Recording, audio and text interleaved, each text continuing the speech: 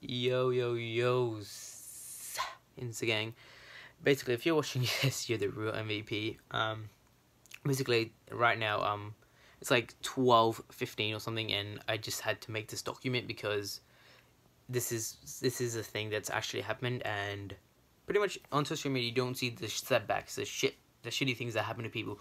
You always see the successes. You don't see the failures. So I just want to document the failures. I want to document every single thing that happens, and so I'm gonna keep this short. And pretty much, I had a chat or found out that let's say my quotation marks ex has moved on and has developed other feelings for other people, and nothing wrong with that at all. Nothing wrong, perfectly fine, and I'm happy for her, genuinely.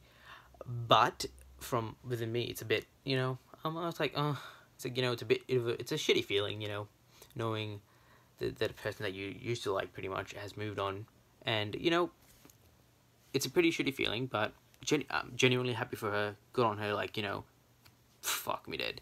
Good on her. But for me, it's like, on top of that, just suffered a family emergency, so that's been a bit shitty to deal with. And on top of that, just the expectations of running a business and trying to get it successful and all that jazz that's been going on. And also just feeling lonely. Like, I don't fuck with nobody. Like, like, you would think I'm a really social person, but I legitimately don't talk to anyone. So it's like, there's that feeling of being lonely, but the family's pretty good. Like, I love the family, so that's been helping me out. But that's just one of the things I got to work with, and losing someone that I could talk to, aka the ex, and that's just affecting me more. So I don't know. Pretty much, I'm in a bit of a shitty mood, and this is where I need to practice what I preach. Which is gratitude. That, look, I'm still alive. I can fucking hold a phone and talk to you guys and share it with the fucking internet. I have a fucking hand. I have fucking light in my room. Like, I'm not cold. I have a heater on my room. Like, what else do I need? I have food. I have water, shelter. Like, what the fuck am I complaining about? Shit happens all the time. So basically, a new fire has set within me. I'm like, fuck. I am so fortunate. I'm young.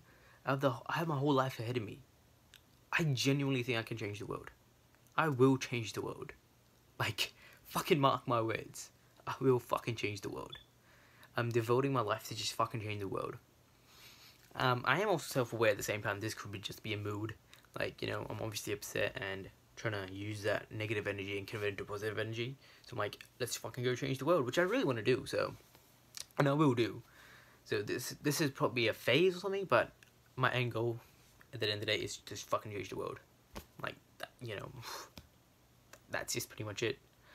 And pretty much, if you still made it to the end of the video, like, fucking thank you so much. Like, I owe you the fucking world. Like, thank you for so much. And if anything shitty happens in your life, I know I can't say this, but try to convert it into positive energy any way you can, because truly the alternatives suck. Being negative sucks. Complaining sucks. The only thing you can do is move forward and convert it into negative energy, positive energy, because as we all know, energy cannot be created, bam bam bam, or destroyed. So you got to convert that shit. So that's pretty much my pitch. Love you guys. Peace, love, positivity. Gang gang.